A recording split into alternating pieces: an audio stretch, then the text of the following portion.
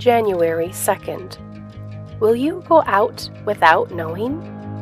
Hebrews 11:8 says, "He went out not knowing where he was going." Have you ever gone out in this way?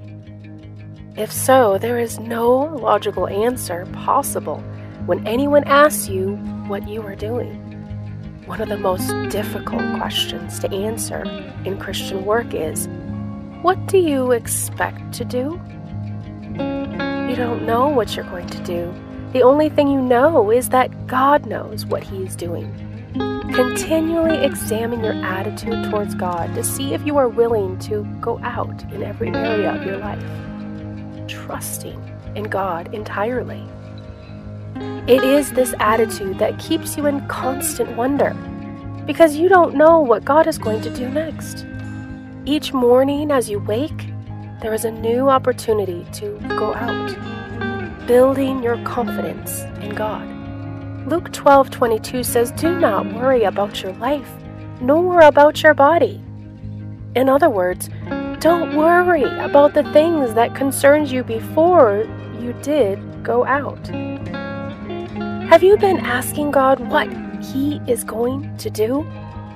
He will never tell you. God does not tell you what He's going to do. He reveals to you who He is.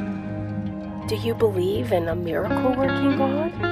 And will you go out in complete surrender to Him until you are not surprised one iota of anything He does?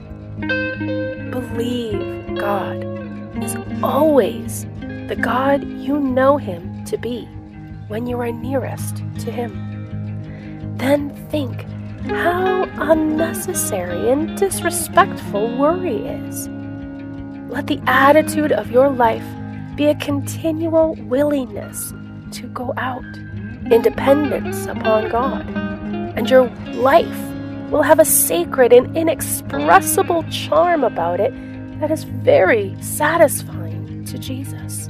You must learn to go out through your convictions, creeds, or experiences until you come to the point in your faith where there is nothing between yourself and God.